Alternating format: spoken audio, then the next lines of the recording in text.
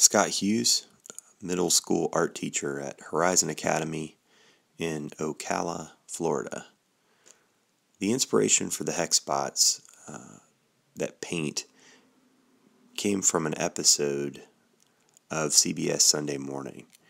They did a small piece on the automatons that were built in the late 1700s, one in particular at the Philadelphia Franklin Institute, that could draw pictures and write poems.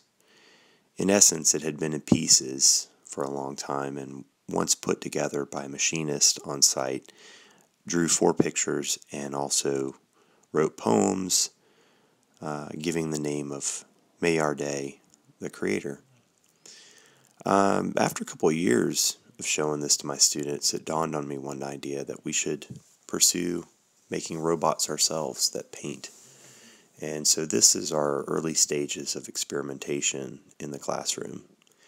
One student in particular decided to use motors from Xbox controllers that no longer worked.